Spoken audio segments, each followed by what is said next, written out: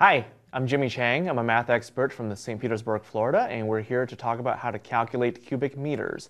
Now, all you really need to calculate cubic meters is a pen, paper, and a calculator if you need it. So let's get started.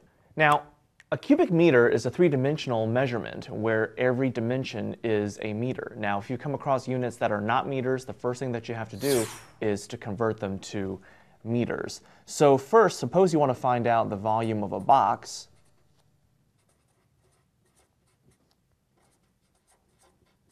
Where length is equal to 3 meters, width is equal to 2 meters, and the height of the box was 4 meters.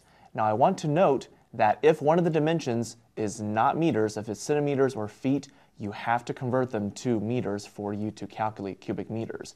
Now, just as a reminder, the volume of a box is length, width, height.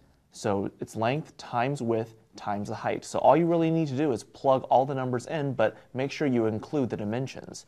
So you have 3 meters times 2 meters times 4 meters.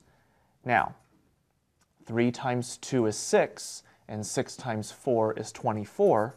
But the other thing you want to keep in mind is that you need to multiply the dimensions as well. Meters times meters is meters squared, and meters squared times meters is meters cubed. So that means the volume of this box is 24 cubic meters. Now, there are a lot of other geometry formulas that you can find the volume, but this is just one example. The important key is to convert all your units into meters so you can find cubic meters. So, I'm Jimmy Chang, and that's how to calculate cubic meters.